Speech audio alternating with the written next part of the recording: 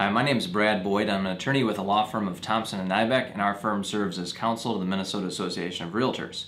Today's legal update is meant to address a situation frequently encountered by real estate agents with regard to the submission of offers to a bank or seller when dealing with short sale property.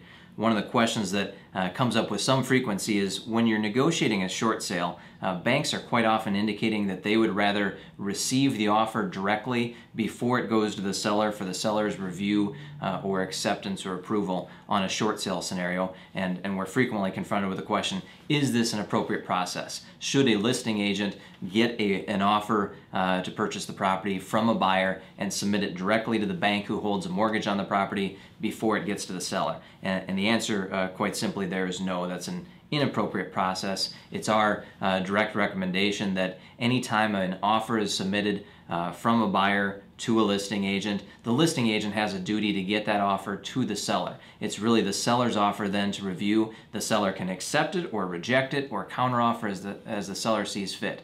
If the seller will not receive sufficient proceeds from the sale to satisfy the outstanding mortgage, that's effectively what we all know to be a short sale scenario. And at that point, the seller's going to have to get approval from the bank or banks who hold mortgages against the property or other lien holders. And so ultimately, the bank has to be involved in the process in approving or disapproving of the accepted agreement. But our position on this issue is until there is an accepted agreement for the bank to approve or disapprove, there's really nothing for the bank to look at. So until the buyer gets that offer in front of the seller and the seller accepts the offer contingent on the approval of the bank using hopefully an MNAR short sale contingency addendum, then that offer should first go to the seller and then to the bank. It should not go to the bank directly. Let me highlight a couple problems that are inherent in this issue of submitting an offer directly to the bank and not giving it to the seller. First, you have the risk for both the bank and the seller that the buyer simply walks away.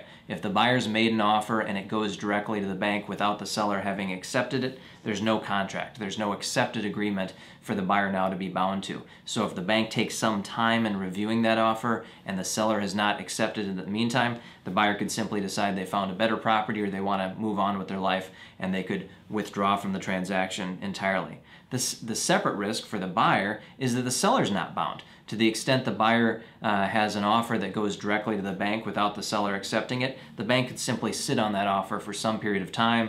In the meantime, they could be asking for additional offers to go to them without going to the seller, and then the bank could decide and be in the driver's seat as to what offer they ultimately want to present back to the seller. So the proper process really is for that offer to first get in front of the seller, for the seller to accept it if the seller finds it acceptable, and then go to the bank for approval. One of the key messages we want real estate agents and realtors to be aware of is that you shouldn't fall into this trap of bypassing the seller and going to the bank simply because the bank requests it. Your client on a listing agreement is the seller. You owe your duties to the seller, and that's really whose instruction you should be following.